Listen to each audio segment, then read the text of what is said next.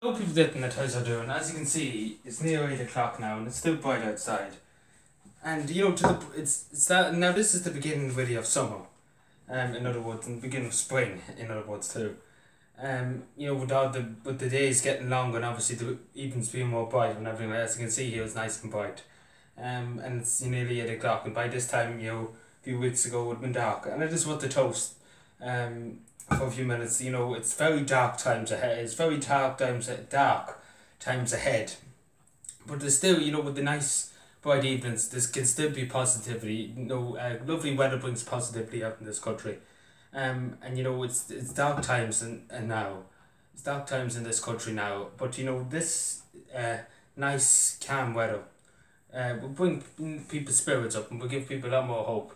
And you know, I want to raise a glass too. You know, the long bright evenings, and hopefully they continue, and hopefully the wind stays away for a while.